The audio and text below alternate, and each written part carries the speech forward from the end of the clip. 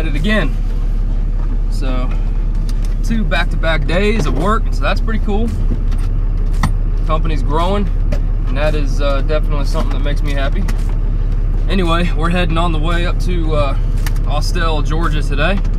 Got a company down there that has a gate that needs to be repaired, so I quoted them this job a couple weeks ago, and they're just now getting back with me on it. So should be a pretty simple little job. Shouldn't be too crazy at all. We just gotta get this gate back on its track so it opens and closes properly. So anyway, yeah, come along with me and let's go check it out.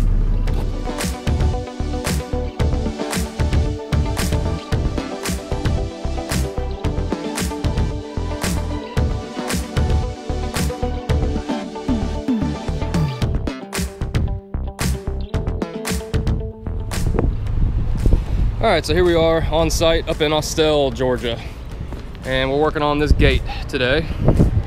So I guess what happened is somebody hit the gate and it caused this vertical post right here to bend over, and you can see the little wheels, casters that this gate rides on. So this gate had jumped off that wheel and it was basically just kind of flopping up and down, and there was no support for the end down there.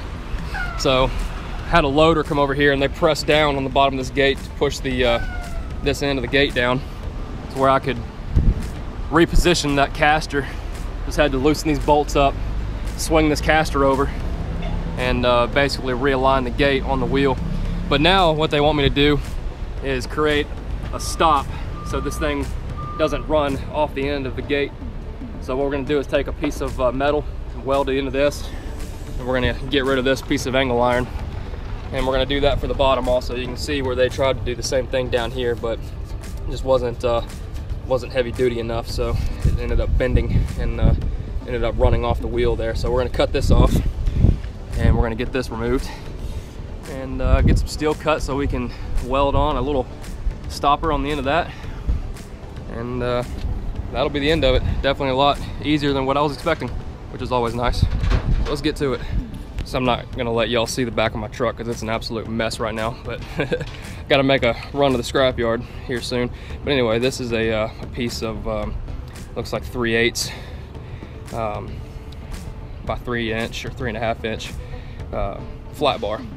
So I think what we'll do is measure out a couple of squares like this, get these cut out, and this is gonna be our stopper material.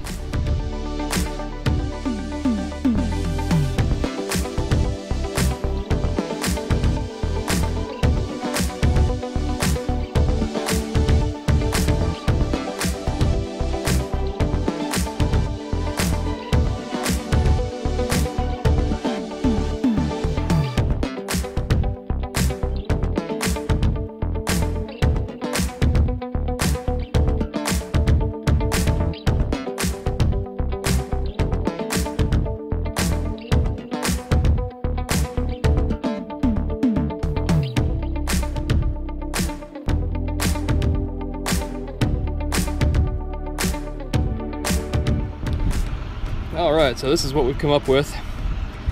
Just some real simple little pieces of steel for some stoppers for those casters on that gate.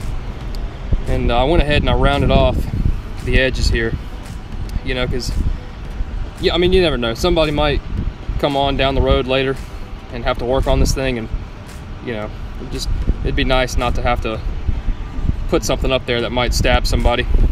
So I went ahead and just rounded everything off, just to make it a little bit more safe for, you know, people that might be working on this thing in the future. So basically, I'm thinking I'm gonna get up here and basically just stick it on like that. That's gonna be our stopper. So let's get to it.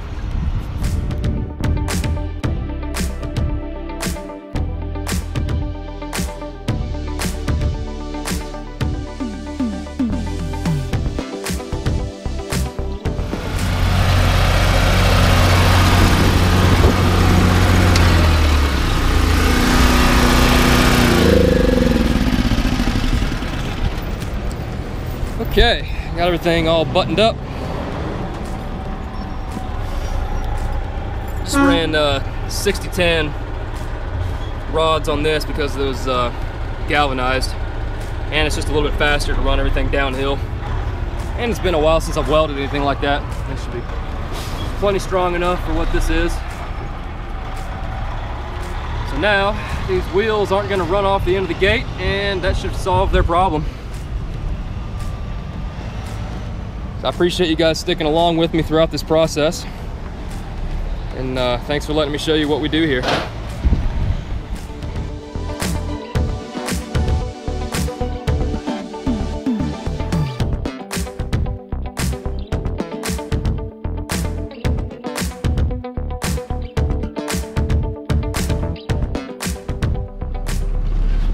All right, well, that was a pretty fun job.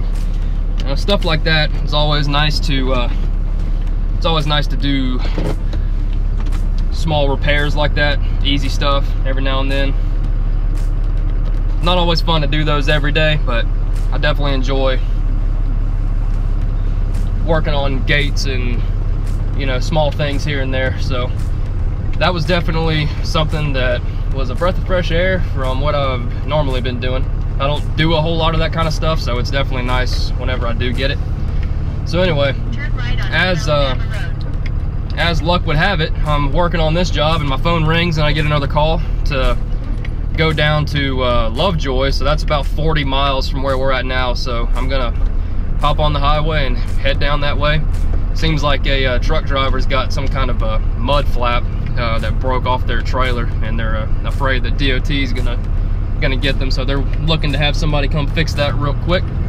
So I'm going to go ahead and terminate this video here, and yeah, I appreciate you guys sticking along with us. And if you got the time, go check us out on Facebook and Instagram at the Arcangel Welder, and Facebook is the Arcangel Welder /Facebook. So if you got the time, please like and share this video, and subscribe to the channel. It really helps us get out there and reach more people, helps us with more opportunities. Anyway, hope you all have a blessed day, and we will see you